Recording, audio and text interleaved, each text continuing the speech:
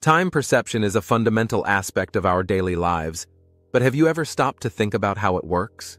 Our perception of time can be distorted in various ways, and one of the most fascinating examples of this is when we approach the speed of light.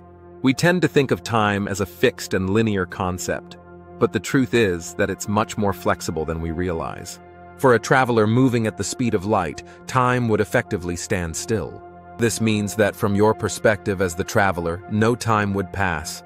Because time essentially stops, you would not age at all during your journey at light speed. If you could somehow stop and return to a normal speed, no time would have elapsed for you. From the point of view of someone not traveling at light speed, you would appear to be moving extremely slowly or even frozen in time. They would see time passing normally for themselves, but you would not age or experience the passage of time in any typical sense. From your own viewpoint, the journey would feel instantaneous no matter how far you travel, since no time would pass for you. However, much time could pass in the rest of the universe. Engaging with the world outside, including communication or interaction with others, would be nearly impossible, as time discrepancies would render such attempts meaningless. The space in the direction of travel would appear contracted to the traveler. This is known as length contraction, where distances shorten as the speed of light is approached.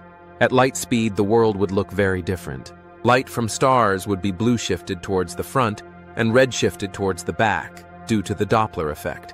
The immense kinetic energy could create significant gravitational effects, effectively bending space-time around the traveler in unpredictable ways.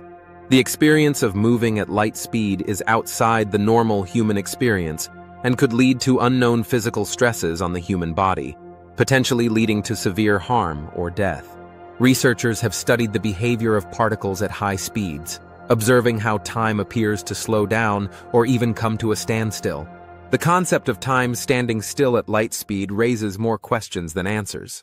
If time can appear to freeze, what does this mean for our understanding of causality and the flow of events in the universe? The implications of time perception at light speed are still being explored, and the results are nothing short of astonishing. Our exploration of time perception at light speed has revealed some astonishing insights into the nature of time and space. By understanding how time can be distorted and manipulated, we can gain a deeper appreciation for the complexities of the universe.